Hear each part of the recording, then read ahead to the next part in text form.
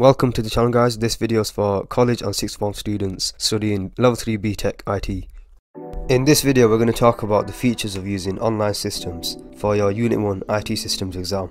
Towards the end of the video we'll go over an example question you might be asked in your exam. I'll put a timestamp on the screen if you want to skip to that part of the video. If you get a question about online systems in your Unit 1 exams, it's always about cloud storage and cloud computing. So in the video we're going to run through the pros and cons for using each one, so it'll help you answer questions in your exam. So cloud storage is the first one we're going to talk about. Individuals and businesses can use cloud storage services to back up their data safe from natural disasters.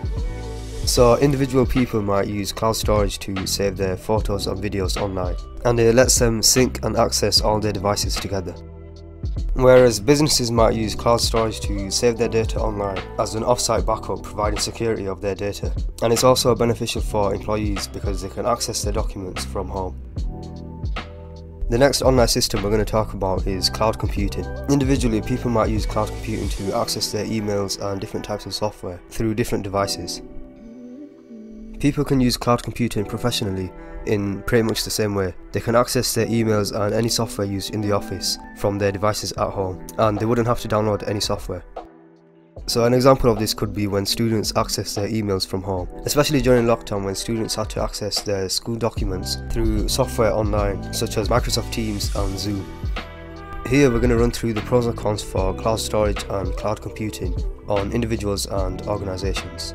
So individually, people can access their data from a wide variety of devices, and it's a lot easier to access because there is no need to download any software. One of the downsides you can talk about is the fact that cloud computing and storage requires a lot of bandwidth from your internet connection, so this can make the transfer or collection of data very slow. On the other hand, you might be asked about the pros and cons of cloud storage and computing on organisations. So the first thing you need to talk about is off-site backups, because they're more physically secure. So if you have any data backed up in the office, there's a chance it could get destroyed by a fire. You can also talk about how businesses can change their subscription to these cloud storage and computing services, depending on their needs. And the last thing you could talk about is the fact that they can save money through needing less staff, as cloud storage and computing services can be quite easy to manage. The downside of using online systems for organisations is the fact that they have less control over security, as any backups are stored online. When it comes to online systems, there's always issues surrounding privacy, because any data is backed up online, meaning the data is more likely to be accessed by hackers. Another issue you can talk about is the fact that if there is no Wi-Fi or an internet connection, these companies can't access the data because it's all stored online. In this section of the video we're going to go over an example question that might come up in your Unit 1 IT systems exam. So the question tells us that the user has photos and videos on his smartphone, which he normally stores on his device, but he has an internet connection and has decided to store them on cloud storage software. And he wants to do this because he wants to access them on his PC instantly when he gets home. The question is asking us to explain two implications of using cloud storage for the user. The main things that you should take away from the question is the fact that he has a 3G mobile internet connection and that he wants to access them on his PC instantly when he gets home.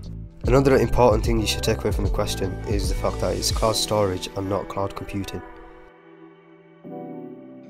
The first implication I'll talk about is how cloud storage will require a heavy use of bandwidth from his mobile internet connection. So it means that his bandwidth will decrease, meaning it will take longer for him to save his data online.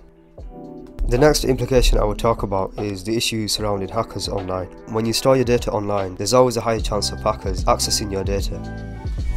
This is something a user should think about before uploading their data onto the cloud, especially if the data is private and confidential.